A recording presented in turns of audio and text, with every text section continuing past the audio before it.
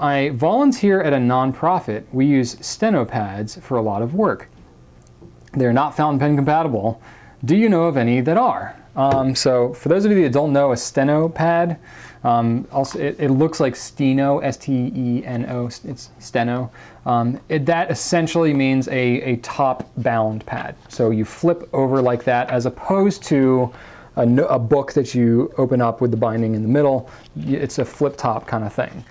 So all the options I have are Rhodia and Clairefontane. Those are the only things that I have for you. And there's a lot of different ones. It's like I have like 40 different products that are top bound like that. So I'm not going to list all of them right now, but I will tell you how to get to them. So if you go to gouletpens.com, you go up into the main menu bar and you hit paper and then you click notebooks. And it's going to take you to the notebook page. And if you go into the sidebar on the left, it's going to have, I just realized that your left is over here. It's my right. There you go. On the left, you're going to see a lot of different things that you can click. There's a subcategory over there called binding orientation.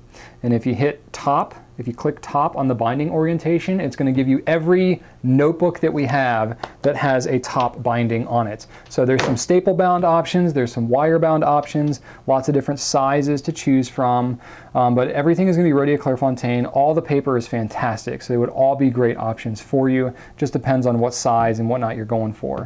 And then Rhodia even has some pad holder options too, if you don't want just a notebook. I mean, these covers are fairly durable, but if you wanted something a little more protected, you could get a Rhodia pad holder that has a notebook too, and then you could, you keep the pad holder and swap out the notebooks if you're really kind of plowing through them.